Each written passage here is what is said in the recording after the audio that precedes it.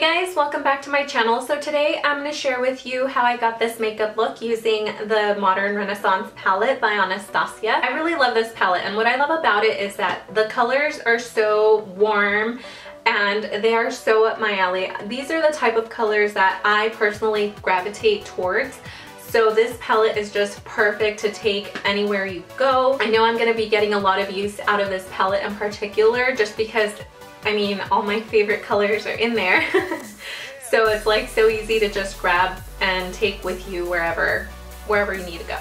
I picked up this palette after swatching it in store only because, you know, there's so much makeup coming out recently and I just can't seem to get my hands on everything. It would just be too expensive.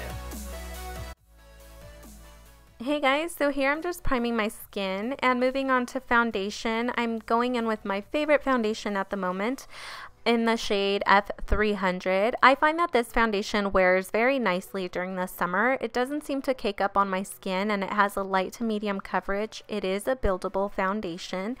And I love applying this with a beauty blender simply because it is a thicker, moussier consistency, so it blends out perfectly with the beauty blender and it goes on so nicely and light. Now for my concealer, I'm using the Better Than Skin concealer and I've really been loving this concealer. I'm going to go ahead and apply that right underneath my eyes where my dark circles are and around my nostrils. I don't know why it's not picking up on camera that I have applied a product there, but I did.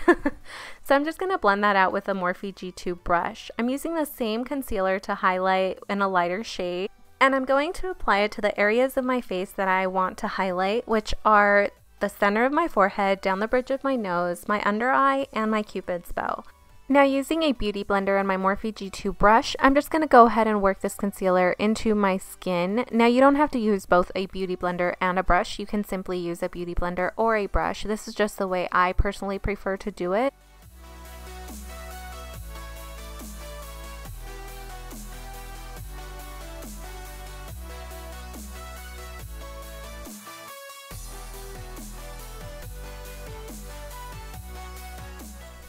Next, I'm using the Kat Von D Shade and Light contour palette, and I'm using the lighter shades to set my under eye using a Morphe brush.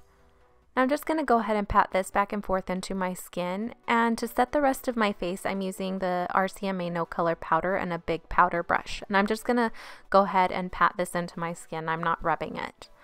Next, using my primer, I'm just priming my eyes, and then I'm setting it as well with the RCMA No Color powder. So for my crease color, I'm taking the color Raw Sienna and a Morphe M433 brush, and I'm blending this color using back and forth motions with this brush, focusing the majority of the color on the outer crease and slowly building up the color to the intensity that I want. I'm taking the color Burnt Orange on a Sigma E25 brush, and I'm just going to use this color to define my crease a little bit more. As you can see, I'm adding more depth.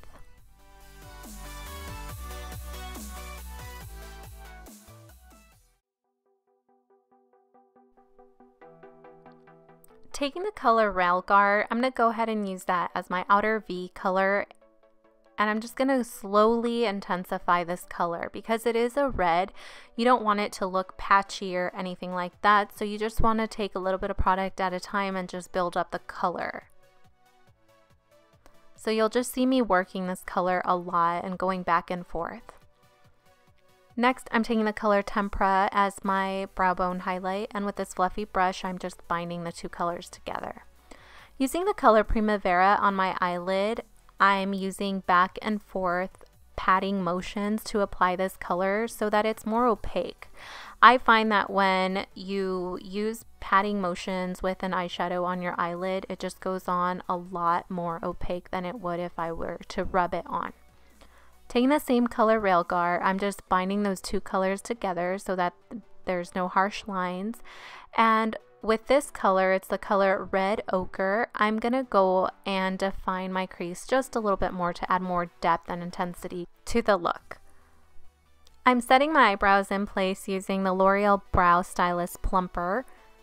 And I am going to go ahead and apply false eyelashes off camera, and I'm going to bind my real lashes and my falsies together using this Benefit Roller Lash Mascara, which I've been loving lately. I'm also going to apply a bronzer to my face using the MAC Give Me Sun bronzer.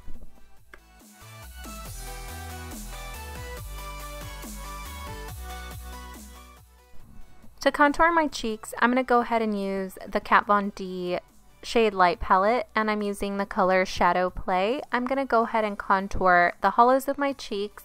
I'm also going to contour my jawline underneath my chin, and I am going to take a smaller brush, a smaller angle brush, and just contour my nose just a little bit.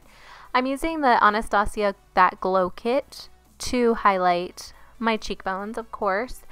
And I'm going to go ahead and highlight the bridge of my nose and my Cupid's bow. I'm taking this blush and Pamplemousse, and it did turn out a little bit bright, but at the same time I did like the way the look turned out. I kind of brought the blush down too low, so I went ahead and cleaned it up with the RCMA No Color powder, and I'm just baking right underneath there. Even though I'm not mentioning all the colors I'm using on my lower lash line, they are being listed on the screen. So here I'm just applying my mascara, and I'm going to go ahead and highlight my inner corner with MAC Nylon.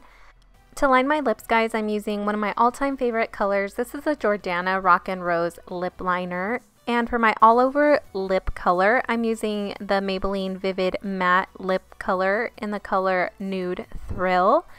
And I'm just going to go ahead and finish off this look by setting it with the Skindinavia setting spray. Thank you so much for watching, guys. I hope you guys enjoyed this look.